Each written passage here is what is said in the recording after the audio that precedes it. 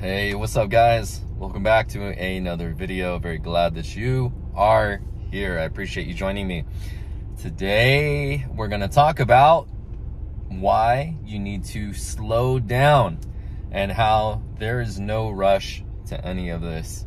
Although, contrary to the incredibly widespread popular belief / subconscious programming that we've been drilled into, or it's been drilled into our minds and our whole being since, you know, day one, that you've got to do this by this time and you got to do it in this order. It has to look like this. You got to do what everyone else does. You're a loser.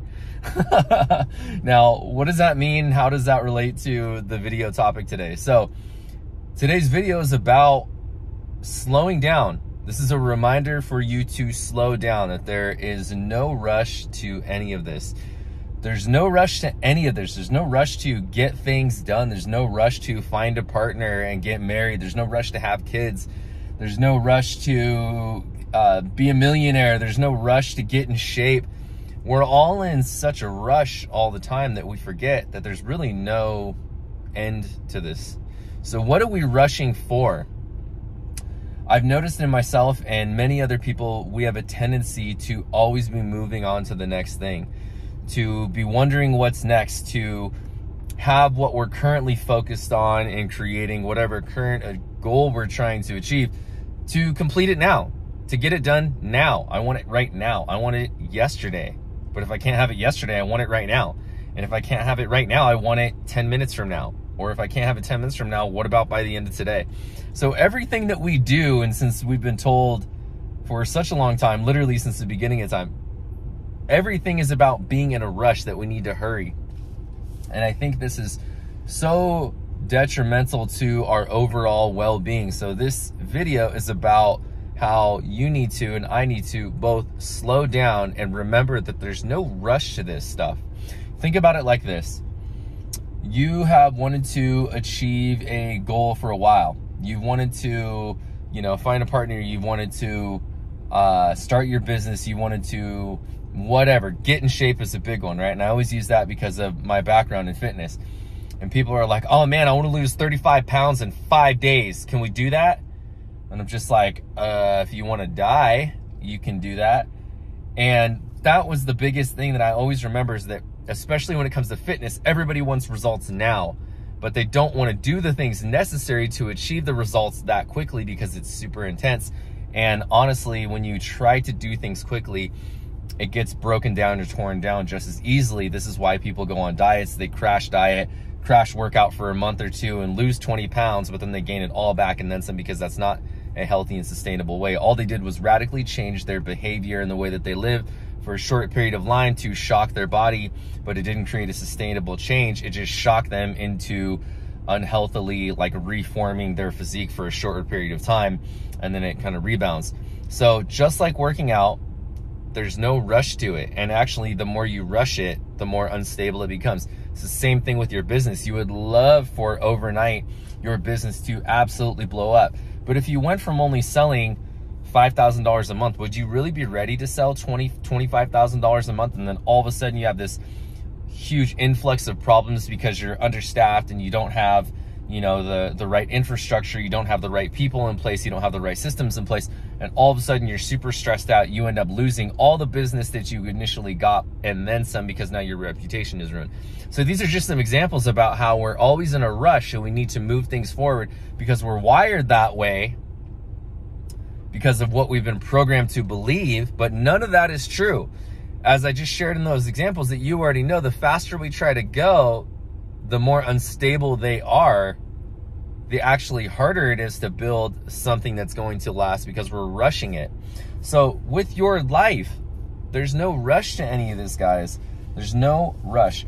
Societal expectations, that's what society does. It puts these expectations on you that you have to get a college degree. Oh, you better be married and have kids by your early mid-20s. You don't want to be one of those old parents. It's like in their 30s with kids, or in their 40s. Oh, you don't want to do that. If you don't have kids by the time you're, you know, right out of college or short after, you're a loser, especially if you're a woman. Oh my God, you can't find a man. So, you know, like, it's so toxic, it's so crazy, but a lot of the times we don't think about the societal expectations and brainwashing that's being that we're being bombarded with, that we are being just hammered with every single day, but that none of it's true. None of it's true. There are people that started later than you that are doing less than you're doing now. There are people that started way before you that are doing way more than you in a shorter period of time. Expectations, us measuring up to other people's situations, is so pointless, because when we try to put ourselves up against others by comparing ourselves, there's no point, because they're a different person. They started at a different place. They have a different skill set with a different mindset and a different makeup. They're a different person.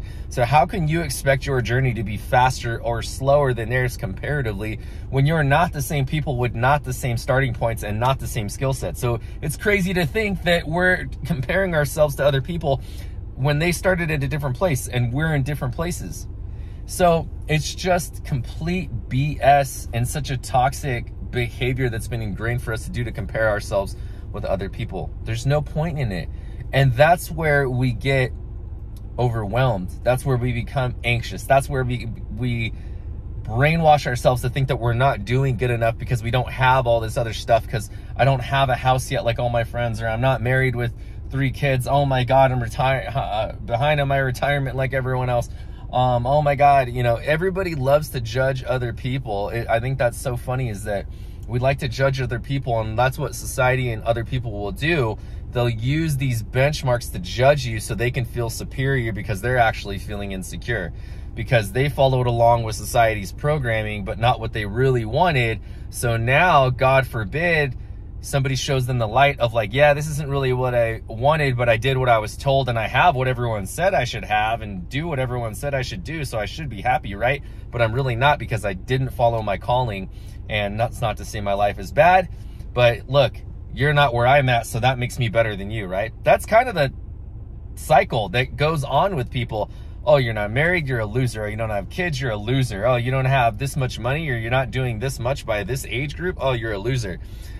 And this is what gets us to be brainwashed into thinking that we should be in a rush, that we need to be doing things at the same pace and speed as everybody else. No, not at all. Because again, we're in different places in our lives. We're different people with different starting points, with different skill sets, with different experiences, with different backgrounds. So somebody may take off in this one vocation. Another person might not at all. It doesn't really matter, because again, they're different people. So don't compare yourselves with other people. Slow down and realize that there's no rush to this. You don't have to get married by a certain age. You don't have to get kids by a certain age. You don't have to own a house. You don't have to retire by a certain age. There's these benchmarks are all arbitrary. Who made these up? Who said you're behind if you didn't do this by this age? Who said you're behind?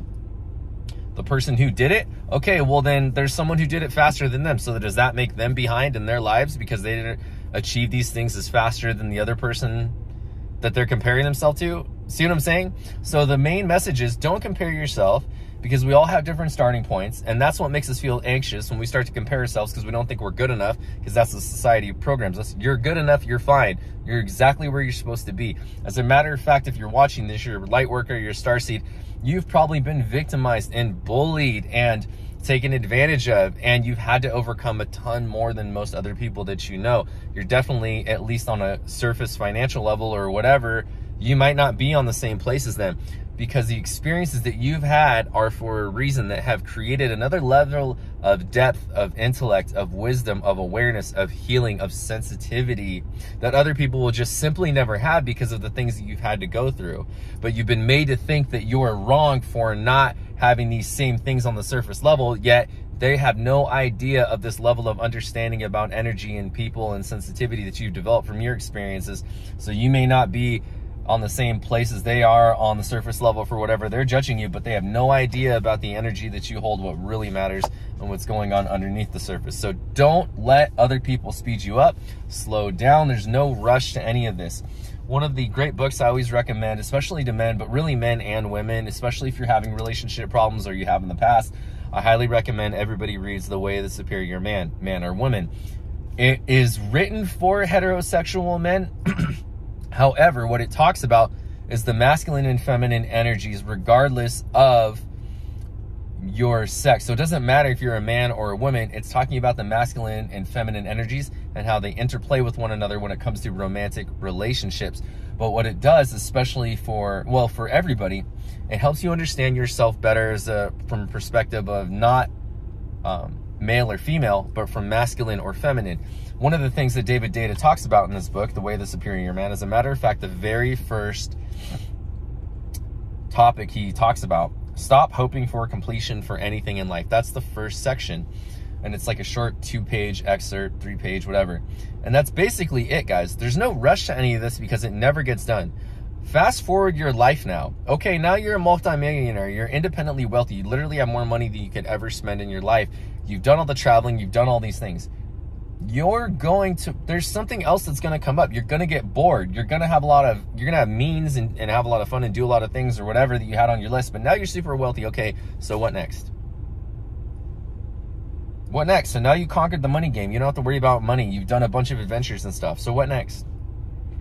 Doesn't matter how rich you are. That's why you hear people like Tony Robbins, who coaches these billionaires, like, you know, the freaking billionaire rap artist, right? Who's got all the girls and the cars and the money and the status and the fame and all this stuff, and he's suicidally depressed. Or the same with like the CEO billionaire who has so many companies and so much money, he's achieved everything. Once you've done all that stuff, what is there to achieve? And that's why these people get depressed, because it's our pursuit of something next that gets us excited, that keeps us motivated. We only feel anxious when we feel like we're behind, because we should have already achieved that. We should have already had that. We should have already hit that box, checked that box off on our to-do list for life, or our bucket list, or our list of accomplishments. It's all BS, man. It's all BS. Because it doesn't matter where you go. Okay, now you got a new raise. You just bought a house. Okay, great. There's going to be something next. The point is, stop hoping for completion. Because whatever level that you reach, no matter how high, especially with the higher you get and the more successful you become on these different levels, there's always something next. So for us to feel anxious or overwhelmed is saying that, oh, I'm in a rush. I got done with that thing. Cool, whatever. I'm on to the next thing. Then I'm on to the next thing. But nothing is ever good enough, because you're not satisfied. You're not enjoying the journey and the process. You lack the understanding that there's no end to this. There's always going to be a level. Literally, think about it. Okay, you just made $100 million. Okay, what's next? $200 million? $500 million? If you're worth $100 million, now I'm not, so I don't know, but I've heard wealthy people talk about this, and it seems like there's some truth to it.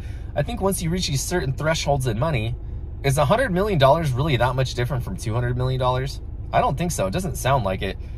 $500 million, okay, I'm sure once you get into $1 billion, things change, all these things, right? However, there's always levels.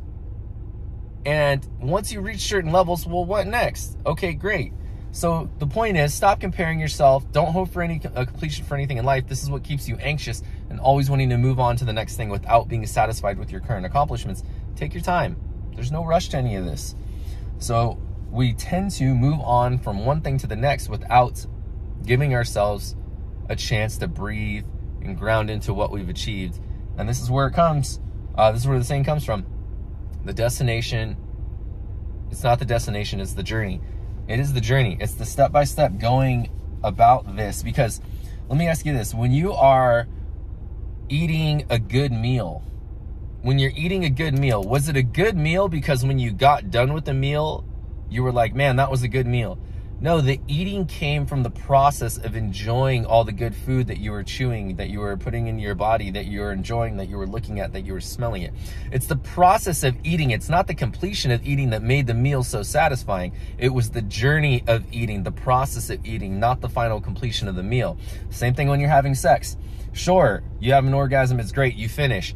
But is it great sex because of just the finish, the completion of the sex? No, it was the act of having sex, the whole act, the foreplay, the leading up to it, the the process of it. It wasn't just the completion. The completion is great. You're like, oh man, I feel great. We're all awesome. So it's the same thing in life, guys. It's not the completion of life. It's not about us rushing through and saying, oh, I'm done, I finished life. It's about all these little things that we do during our process of life. It was that promotion you got to a manager at the McDonald's you first work at, and now you look back as a multimillionaire of a business that you built. It was the days, it was the process, it was the getting fired from McDonald's even, and now you're a multi-millionaire business owner. It was that process that made it so awesome that now you have your business, you can look back. It was your wife cheating on you and then getting a divorce that made you, that process that made you appreciate this incredible marriage that you have now. It's the process of what we go through. So slow down. There's no rush to any of this. We're not trying to finish anything. Enjoy all the steps without rushing on to the next thing. Because sure, right now I'm like sitting here and I'm like at 2,000 whatever some odd subscribers. When I'm sitting here at 200,000, is it going to be that much different? Yes, I'm sure it will, because I know some things in my life will have changed, but the process of what I'm doing, I'm still going to be getting on camera, making videos about personal development, about spiritual, about self-awareness, about higher consciousness, about some of the more esoteric concepts that we'll start to talk about soon. Some of these, I'm still going to be doing the same thing. So it's the process. Yeah, sure, it'll be a nice little like, oh, I'll get a silver play button and that'll be cool, whatever, and I'll hang in the background. That'll be cool. Great. But it's still the process. It's going to be when I can look back on these videos and go, man, I was crazy. I remember when I was making videos in my car with like 2,000 people, and then now I look back and I've got like 250,000 people, and I'm still pretty much doing the same thing. But it was all those times where I was like, okay, how can I make my videos better? How can I make my messages better? My thumbnails, do I need to put in music? Should I make a little YouTube studio in my apartment? This is the process, guys. So enjoy the process. Slow down. There's no rush to any of this. Again, it's not the completion of the meal. Sure, you feel good afterwards. It's the enjoying the meal all the way through. It's not just the completion of sex. It's having sex. It's the leading up to it. It's the foreplay. It's the build up. It's the process. So it's the same thing with your life. Anything you're doing in your life, if you feel anxious, slow down. There's no rush to any of this stuff, guys. We're taking it all in stride. It never stops. It never gets done. It never gets old. That's what Abraham Hicks always says too, Esther Hicks. Listen, guys, it never gets done. It's never over and it's never get done. This is what I was saying earlier. Okay, you accomplished this goal. Great. It never gets done. There's another level. There's another level to it. So it never gets done. Okay, you achieve something again. It never gets done, guys. It never gets done. You've achieved this. There's going to be something new that pops up. This is the way life is supposed to be. So I'll leave with you with a quote today. Focus on the journey, not the destination. Joy is found in finishing not in finishing an activity, but in doing it. Greg Anderson. It's exactly like I was sharing with today. So slow down. Stop being a rush for everything. Don't feel overwhelmed. Enjoy where you're at right now.